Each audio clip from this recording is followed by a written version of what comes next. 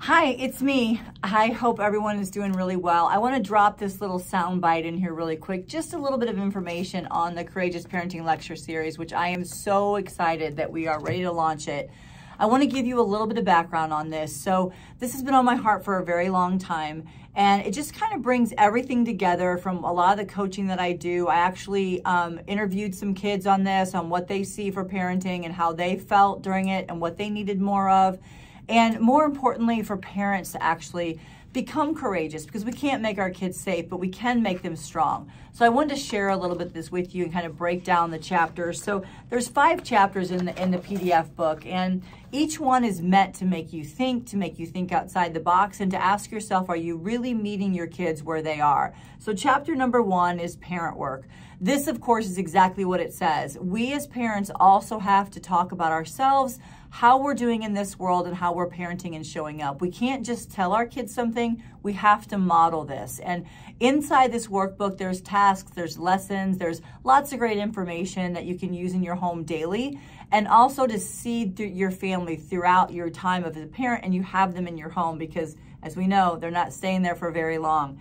Number 2, family framework.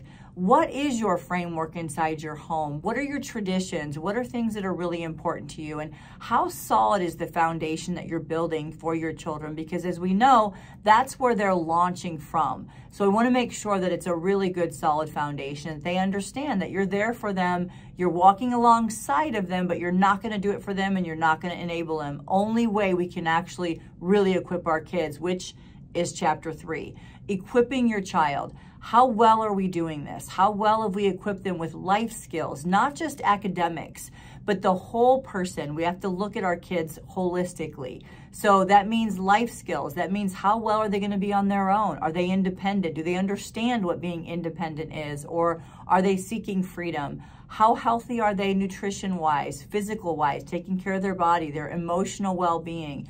All these things are how good that we can equip them, and how are we doing that? And more importantly, have we done that?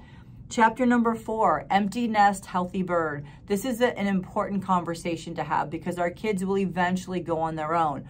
Hopefully they're healthy enough to do that, and we're not enabling them with a failure to launch mentality. And second component to this chapter is, as parents, what do we want to do afterwards? Once our kids are gone, there's a whole nother version of us. And are we doing and are we seeking out more information for who we are as parents?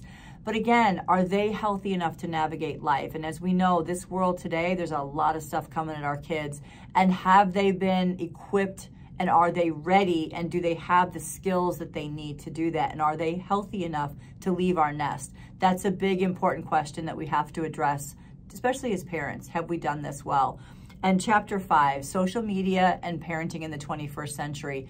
Do you know what's at your kids' fingertips? Are you aware of social media? Are you aware of what they have access to every day? You know, kids that are coming into the world today, it's interesting.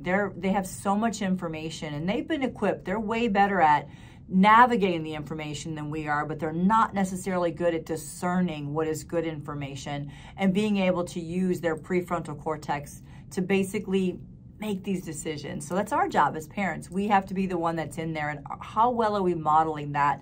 Or are we just talking about it? You know, we always say, back in my day, our parents have the conversation of, I've been here longer than you have, so that automatically means I know more than you do. Wisdom versus knowledge versus life skills. That's the conversation I want to have on here. And are you willing to be a humble parent to where we can actually learn from our kids?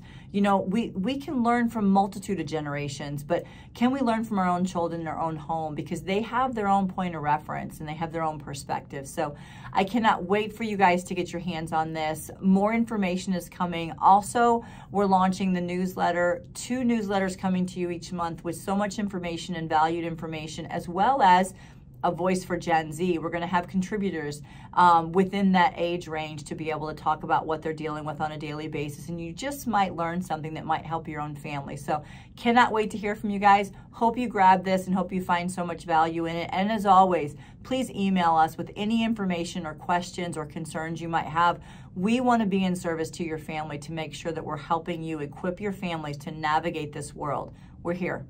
Thank you.